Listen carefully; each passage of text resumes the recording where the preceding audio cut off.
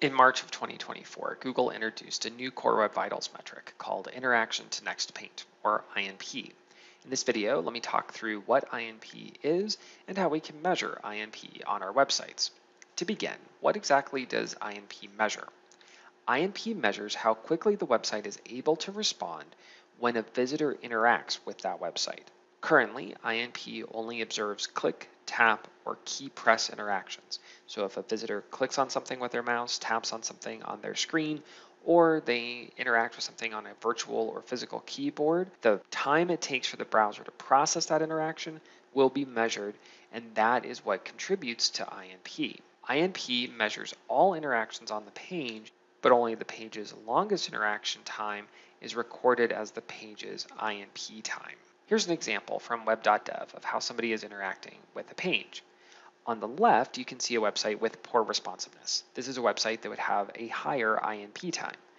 You can see that somebody is trying to click and expand an accordion, but it takes a long time between when this person clicks and when the content appears, when that accordion actually expands. On the right side of the screen, we have a website with good responsiveness. Good responsiveness means that INP time is going to be quite low. And you can see in this example that when somebody clicks, the accordion expands right away. We see content appear right away. In this video, I've been saying the word interaction a lot, but let me take a step back and define what an interaction is. And by doing so, we'll start to better understand what INP is actually measuring. So when a visitor goes to interact with the page, that interaction has to be processed on the browser's main thread. The browser's main thread is just a part of the browser where the browser does all the work. So the browser's main thread is where JavaScript is processed, that's where images are loaded, that's where CSS files are loaded, that's where videos are played. Anything that people do on a website, that's processed on the browser's main thread. So when a visitor interacts, that interaction is sent to the main thread and the browser has to do some kind of work related to that interaction. The problem is that there are a lot of tasks happening on the browser's main thread. You can think of the main thread as a queue, and if the queue is really full, then it's going to take a while for the browser to be able to get to the visitor's interaction. The visitor will have to wait for the browser to clear the main thread so that it can start to process something related to that interaction. We call the time between when the visitor interacts and when the code related to that interaction starts executing on the main thread the input delay. The input delay is how long the visitor has to wait for the main thread to be clear enough for the browser to do something related to that interaction. Now, once the browser begins executing the code related to that interaction, a new task is created on the main thread. And that task is where the browser is going to process any JavaScript code related to that particular interaction. So in the case of that accordion example, the JavaScript code might be calling in additional content from the page. It might be updating the CSS to show that expansion of the accordion, to add that new content to the page. And there's probably lots of other things happening with that task as well, like tracking scripts being called. Now, at some point during that task, paint operations will begin.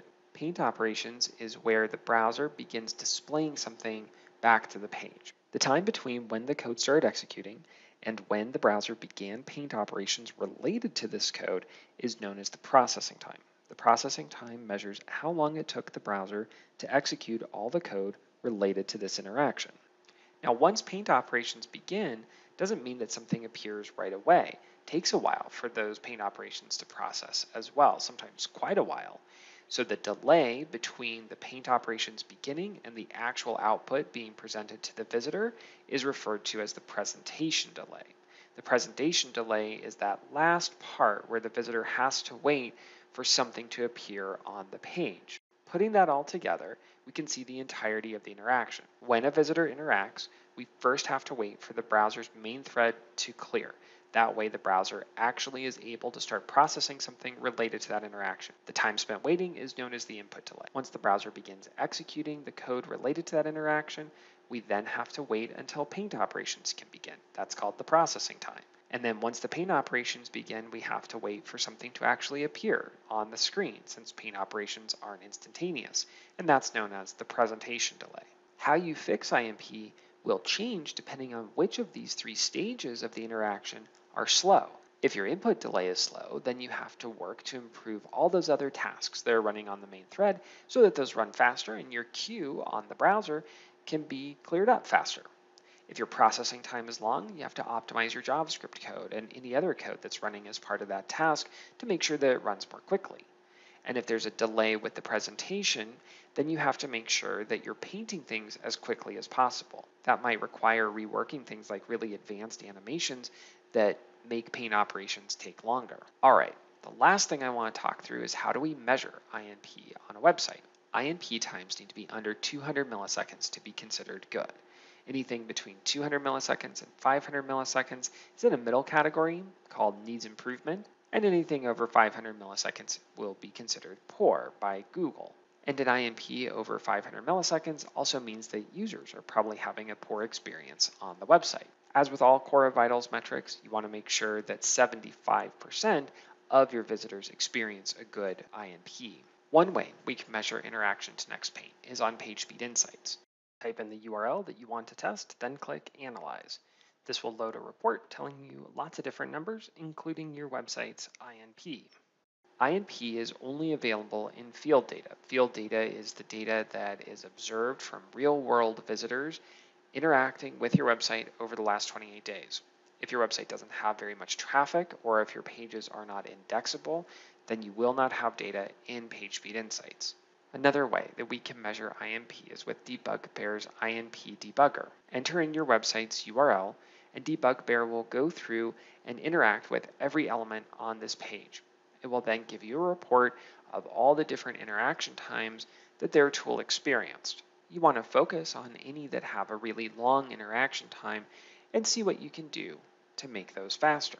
If you'd like more information about Interactions NextPaint or any other metrics involved in measuring your website's performance, I hope you check out my new book, Speed Metrics Guide. Published by Apress in 2024, Speed Metrics Guide provides a reference for some of the most important metrics that you should use to evaluate your website's speed. This book is written for everybody involved in website speed, including marketers, SEOs, executives, designers, as well as developers and engineers.